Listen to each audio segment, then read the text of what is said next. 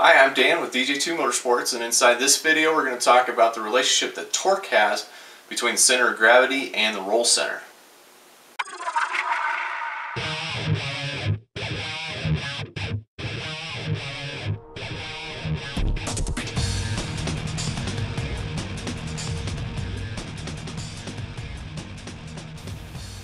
Hi, and welcome back to the videos.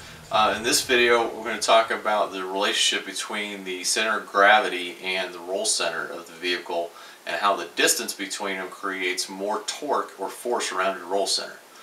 And this is an important concept to grasp because this will help you understand the forces that are affecting the vehicle as it's in a corner, which will help you set up your suspension.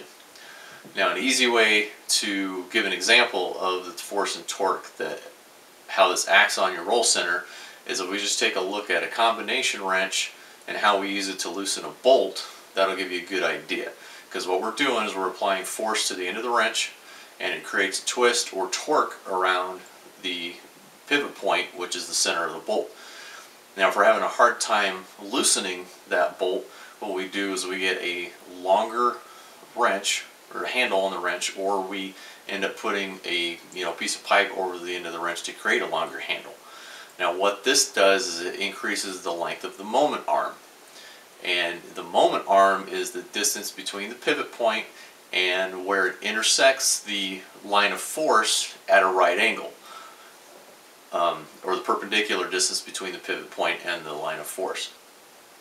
Now let's tie that into how the forces affect the vehicle, and instead of the pivot point being on the bolt, then our pivot point on the vehicle would be our roll center, and instead of the end of the wrench we have our center of gravity.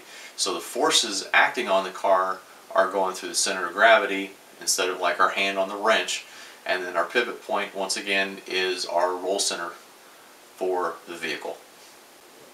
So as you can see, we want that center of gravity height or the distance between the center of gravity height and our roll center to be as short as possible to limit the forces that are coming in the corner and affecting our body roll by creating that torque on the roll center of our vehicle.